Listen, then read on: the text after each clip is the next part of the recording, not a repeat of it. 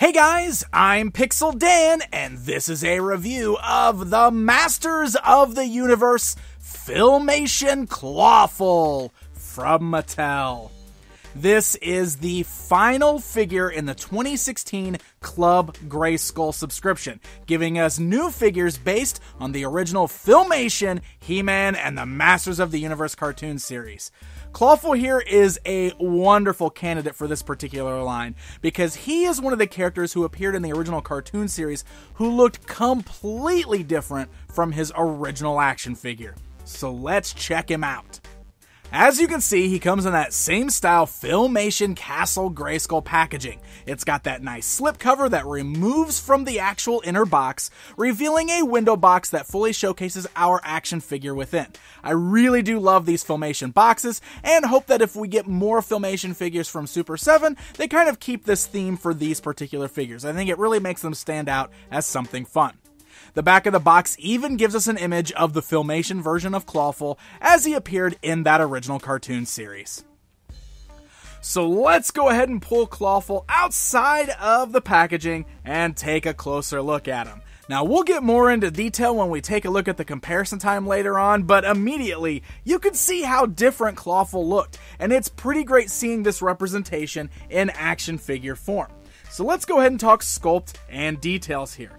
Moving in, let's start off with the head, which is the thing that is probably the most different. You can see he's got almost a snake-like appearance. I always thought that this version of Clawful looked very snake-like, but he's got those really nice, large, bulging yellow eyes that are very bright, and his skin tone is sort of this dark red, almost maroon color, which you can kind of see an even darker red seen on the spikes that are coming off the back of his head and run all down his back there. Really nice head design. I think they did a great job of capturing the look of this character as he appeared in the animated series. Moving down the rest of the figure, you'll see his body does share that standard basic buck, but we've got some new things going on here, specifically with the harness that he's wearing. His little armor piece is nice bright orange with a blue kind of jewel right there in the chest. It's nice and flat in color, so there's really no variation there, but it gives it that very basic, very animated look that we saw with these in the cartoon series. The trunks that he's wearing is the same blue in color. I will say that the red skin tone does have some nice shading that you can really see in the body there. There's a little hint of a black wash kind of worked in there that does bring out some of the muscular definition, so I do really like that. You can see the forearm pieces are different because we do have these little sculpted orange rings, which are pretty cool, and the claw hands. Now, again, these claw hands differentiate from the claw hand that we already got with our Masters of the Universe Classics version of Clawful. These are a lot less detailed. They're more rounded, they're smooth, there's no extra details there, and even the little jagged edges on the inside are shaped differently, which I'm going to talk about a little bit more when we come to his accessory. Moving down to the figure there, you'll see he's, again, got the very simplistic boot type cuffs here.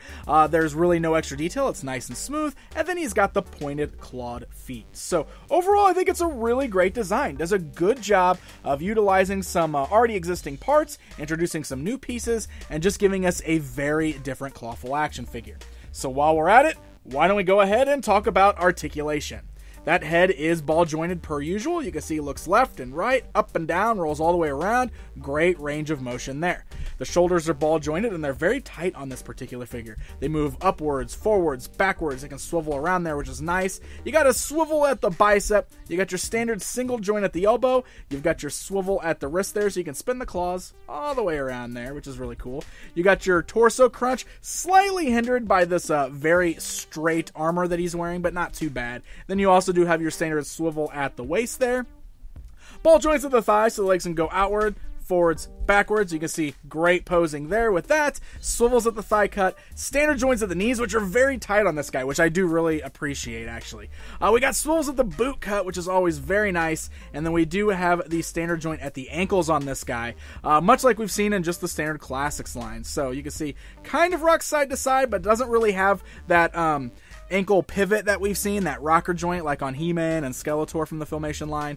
It's actually a very basic ankle articulation point, and it's pretty solid. I do like that. I like how tight it is. So that is always helpful for standing these guys up on the shelves. Alright, so Clawful here comes with 2 accessories. First up, he's got a new version of his green mace. Now, you might remember the vintage Clawful action figure and the classics Clawful action figure came with green maces. It's kind of been his trademark weapon, so this is a different version. The sculpt is a little bit different. You can see it's still a nice bright green. It is made of a very gummy plastic. Look at this. It's basically like rubber. It is so soft. I don't really like it when the weapons are that flexible. I thought maybe that was done on purpose to try to fit it in his hand, and here is why. I kind of talked about those new claw pieces on there.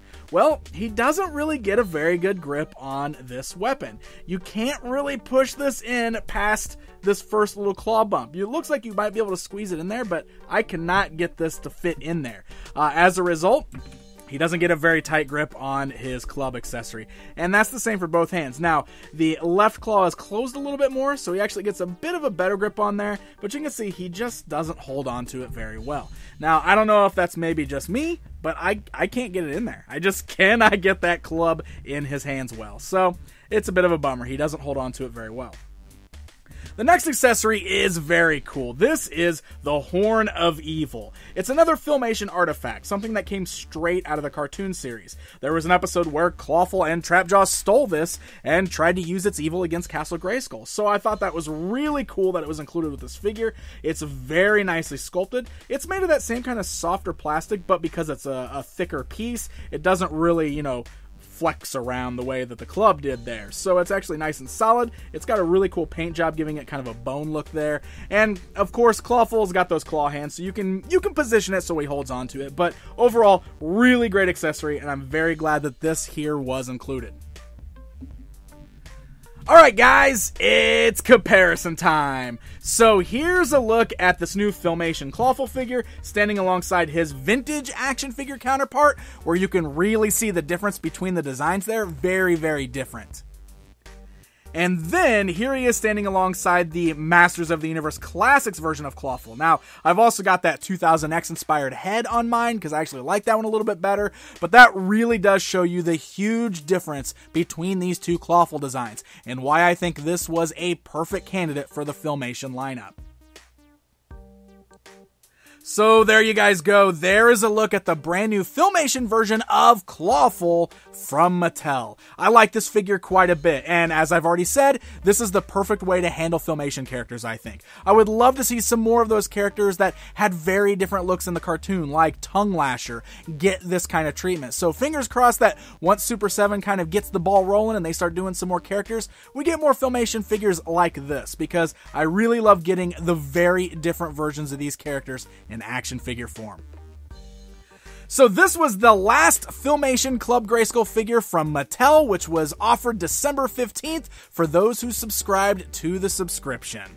Hey guys, if you enjoyed this video, feel free to hit that like button.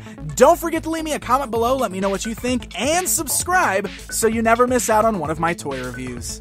Until next time, my friends.